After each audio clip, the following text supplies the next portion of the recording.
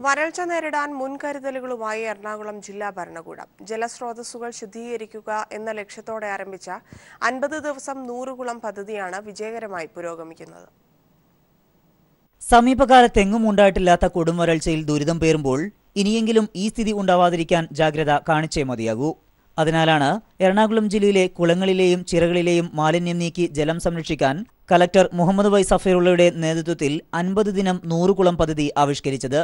5 ഘട്ടം പിന്നിടുമ്പോൾ പദ്ധതി അതിന്റെ ലക്ഷ്യത്തിലെത്തിയെന്ന് കലക്ടർ പറയുന്നു.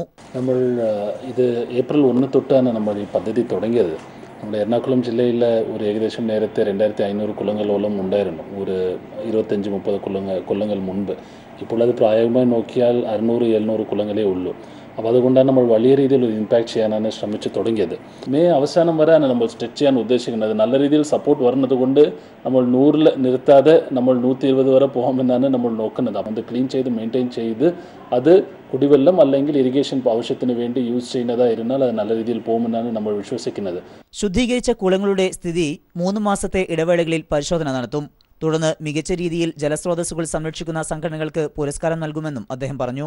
ഹരിത കേരള മിഷൻ, കൊച്ചി കപ്പൽശാല, കുടുംബശ്രീ, നെഹ്റു യുവകേന്ദ്ര എന്നിവയ്ക്ക് പുറമെ അൻപോട് കൊച്ചി, നേതാജി യൂത്ത് മൂവ്മെന്റ് എന്നീ സന്നദ്ധ സംഘടനകളുടെയും വിദ്യാർത്ഥികളുടെയും സഹകരണത്തോടെയാണ് പദ്ധതി പുരോഗമിക്കുന്നത്. പൊതുജന പങ്കാളിത്തത്തോടെയുള്ള ഈ പ്രവൃത്തി വൻ വിജയത്തിലേക്കാണ് നീങ്ങുന്നത്. ഈ പദ്ധതി മറ്റു ജില്ലാ ഭരണകൂടങ്ങൾക്കും മാതൃകയാക്കാവുന്നതാണ്. കൊച്ചിയിൽ നിന്ന് സമീർ വഴങ്ങോട്.